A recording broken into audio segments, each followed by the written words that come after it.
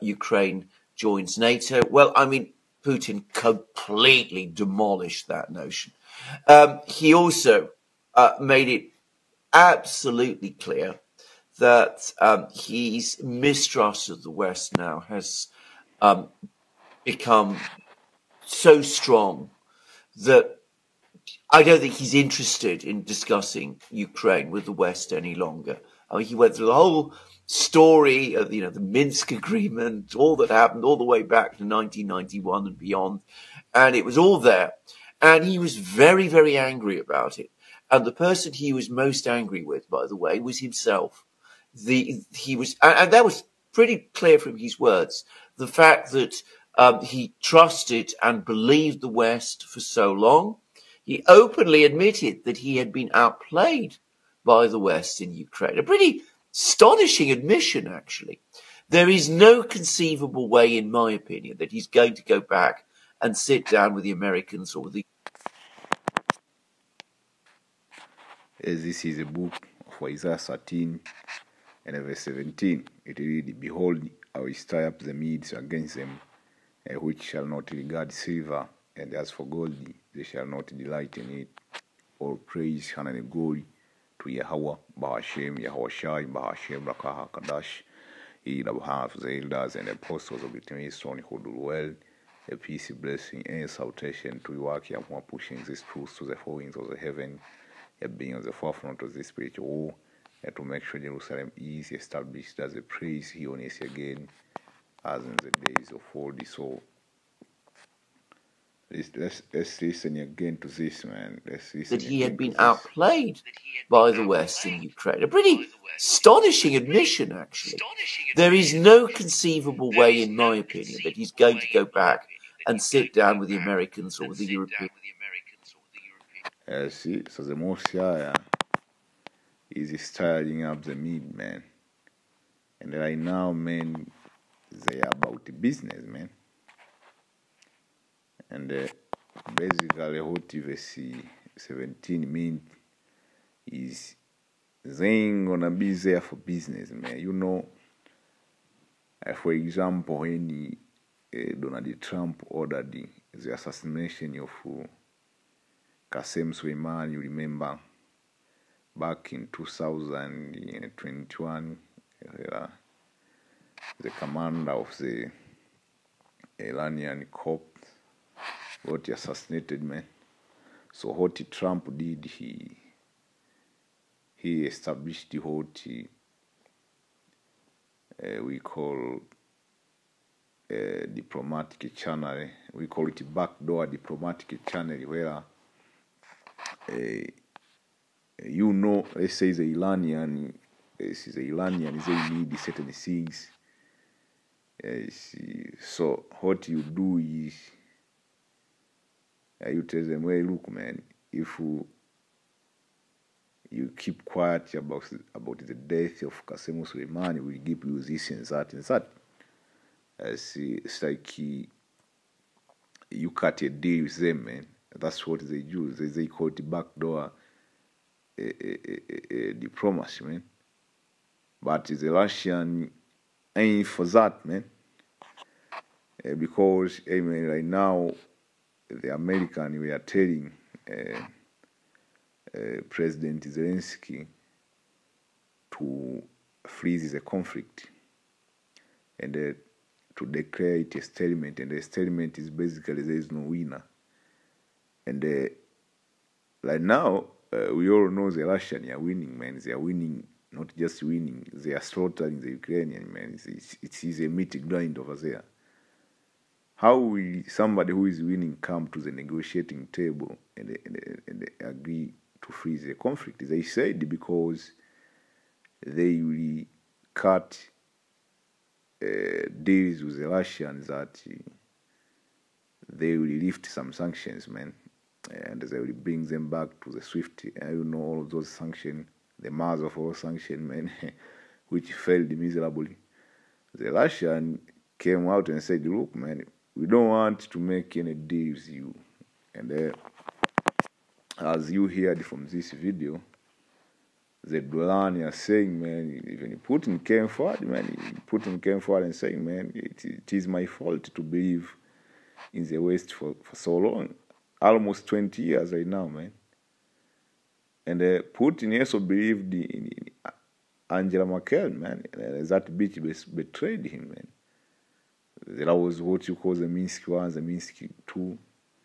And actually, Angela Merkel came forward and said, man, the Minsk 2, we are buying time to train and fortify Ukraine so that it can join NATO, so that to provoke Russia, man.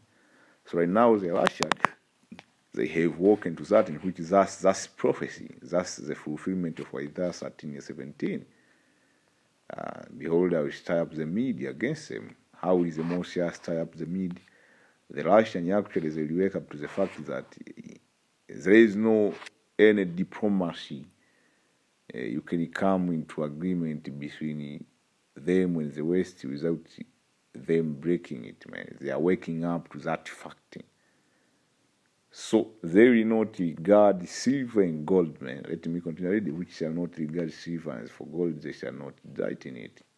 So they won't be interested in any deal, in any business. Say NATO, say, hey man, you Russian man, stop fighting over there. It's not the time to fight it now. It is the 21st century, man. You need to chill out. You Russian, you need to chill out and cut your load and plant your vagina. You see, and they will give you some money over there. No, they will say, no, man, we don't want to do that. Actually, the Russians are calling this a holy war. You see, so this is beyond on all faulty based upon control and natural resources, but this is a little bit more, man. It's about existence. Like that dude, the governor of Chechnya, Ramzan Kadyrov, he was saying, man, next thing you know, if we want to fight the West, next thing you know, you're in Moscow, and beside you, a Mo is sitting, man. You see, you are worshipping your God, and next to you, the light of the lefty, a Mo is sitting, man, or a transgender is sitting, man. You see, so these Muslims, they don't want that, man. They don't want their kid to be like that, man. They don't want what they call the Western value. Like the president of Italy, known as, I think, Giorgina Meloni or whatever, he said Muslim culture does not align with Western values. What are Western value? Western value actually is debauchery, man, degeneracy. That's what Western value are, man. And everybody is waking up to the fact that Western values means death to them, man, including Russia. So there is a lot of angles in which the Moshe is stirring the mid, starting with the cultural war which is going on, you see, and the hypocrisy of the West when you cut a deal with them. Another thing is the fight over resources. That's another thing. And even when you go back to, let me get to the Soviet Union, the Soviet actually, they got deceived by America, man. That's how they fell. They got deceived, man. You see, Ezekiel 38:4, and I will turn the back and put hook in the jaw, and I will bring the force and all the armies, horses and horsemen, all of them clothed with authority farmers, even the great company with bucklers and shield, all of them handling sword. So right now, man, shit, this is coming to an end. Everything got an end, man. The American hegemony got an end, man, and it will come to an end very bad, man.